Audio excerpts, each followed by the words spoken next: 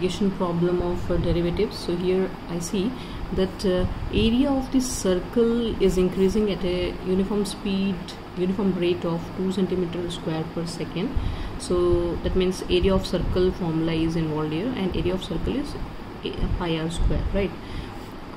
And when I read ahead what is given, how fast is the circumference of the circle increasing? That means again another formula required is circumference of the circle, which is 2 pi r is increasing when the radius is r is equal to 5 centimeter. So for this question we have to differentiate it with respect to time, because unit given is seconds.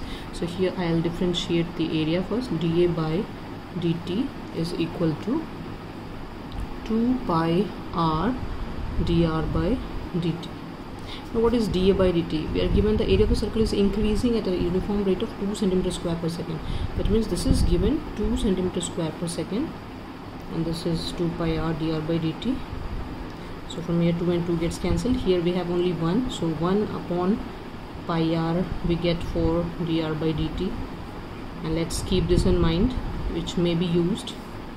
Now next, how fast is the circumference of the circle increasing? That means again we have to check for dc by dt, we have to check.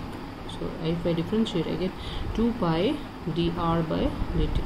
Now this value will be used here, which is just obtained, and dc by dt we are calculating, right? So 2 pi and dr by dt is 1 upon pi r, and this pi and pi gets cancelled. 2 upon r we get for dc by dt, and we have been asked to find this dc by dt at r is equal to 5, so which gives us 2 upon 5 centimeter per second.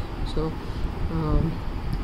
this fast the circumference of the circle is increasing when the radius is 5 centimeters. So this is what is the solution for this question. I hope it is clear to all. Thank you.